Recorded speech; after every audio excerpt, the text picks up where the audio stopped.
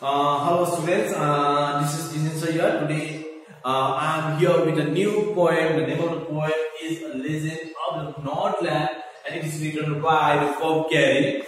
So actually the poem The Legend of the Northland is a philosophical poem. Okay, so it teaches us not to be selfish. Actually this poem is meant for the kids and the children. So the poem is based in Northland, which is a very cold place, where once Saint Peter came to door of a little woman, okay, when she was baking a cake, and asked her a cake, but she did not even give him a small one. Saint Peter became angry and he caused her and turned into a woodpecker. Okay, so that is the basic idea of the poem. Is that clear? Okay students, and now we'll start the poem. Okay, so as such the poem, name of the poem is A Legend of the Northland. So the writer she writes, away, away in the Northland, where the hours of the day are few, the nights are so long in winter that they cannot sleep them through, where they harness the swift reindeer to the sledge when it snows, and the children look like bear's cub in their funny furry clothes. Okay, so here the poet introduced that place from which our story is derived, which is Northland. Okay, so all the setting of this poem is in Northland, where the days are short and nights are long in winter. It is cold in that season that people cannot sleep comfortably the whole night. Okay, and people often used to wake up as the nights are very long. They are also not able to sleep the entire night.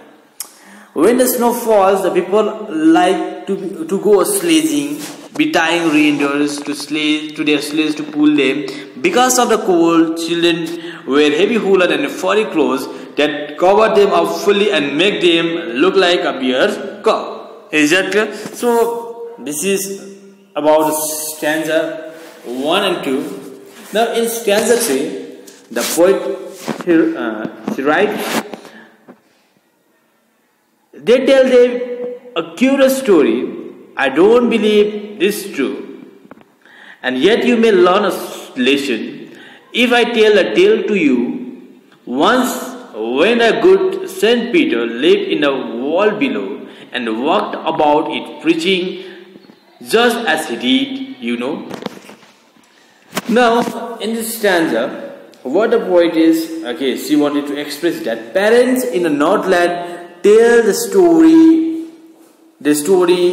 to children. Although the poet does not think that a story is true, it should be told because it teaches the children an important lesson. Then the poet begins to tell the story. The story is about the Saint Peter as he traveled around the world preaching the word of the God. Is that clear? Stanza 5 and 6. He came to the door of the cottage in traveling around the earth, where a little woman was making cake and baking them on the hearth, and being faint with fasting, for the day was almost done. He asked her from her store of cakes to give him a single one. So now in this stanza, the Saint Peter came to the woman's house in Northland just when she was baking a cake in her fireplace for herself. Saint Peter's body was pale and very tired at the end of a long day, during which he had been fasting. To sustain himself, he asked the woman to give him only one of the many cakes that she was baking. Okay? Now in stanza 7 and 8, so she made a very little cake, but as it baking lay, she looked at it and thought it seemed too large to give away.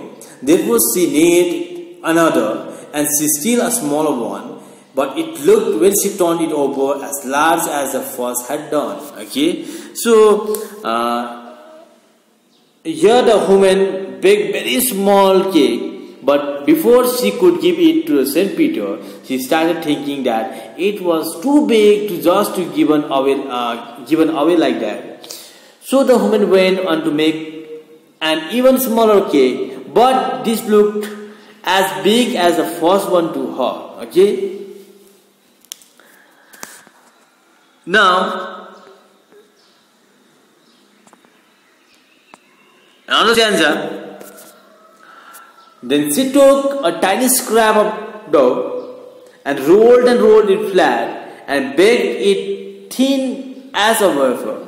As she could not part with that, for she said, "My cakes that seem too small, when I eat up them myself, are yet too large to give away." So she put them on shelf. Okay, so the woman in a three attempt to make a cake was so small that she would not mind giving it away. She took an extremely small lump of dough, and when she rolled out the dough, her cake was as flat and as thin as a wafer. Okay, so however, she could not even bear it to give the small cake away. The woman said that cake that seems small when she herself ate them were all too big to be donated for free. As a result, she ended up keeping all the cakes on the shelf, not giving any to Saint Peter. Okay.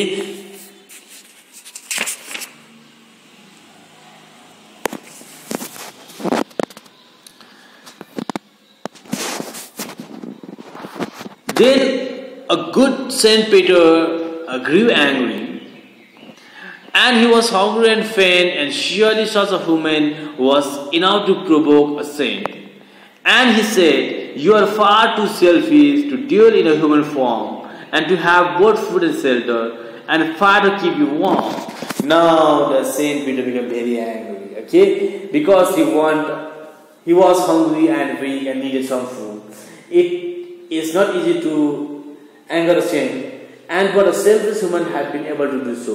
So Saint Peter put a curse on the selfish woman, telling her she did not deserve to have such comfort of human life, like a warm fire, a house to live in, and good food to eat whenever she wanted. Okay, now Saint Peter cursed the woman.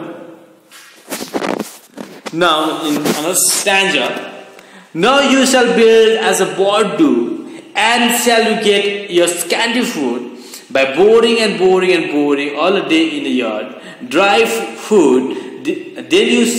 Then up she went through the chimney, never speaking a word. And out of the top flew a woodpecker, and she was unchanged to a bird. Okay, so now in this stanza, Saint Peter calls the woman that she would have to build her own nest like a bird do, and must dig holes into hard dry wood to get a food to feed herself. Okay, the woman went up the chimney of her house, being speechless, and had turned into a woodpecker. Okay, the last stanza. She had a scarlet cap on her head, and that was left the same, but all the rest of her clothes was burned, black as a coal in the flame. And even the country school boy has seen her in the hood, where she lives in the trees till this very day, boring for food. In the last stanza, as the woman had been wearing a red cap in human form, as woodpecker, her head was still the same shade of red in color.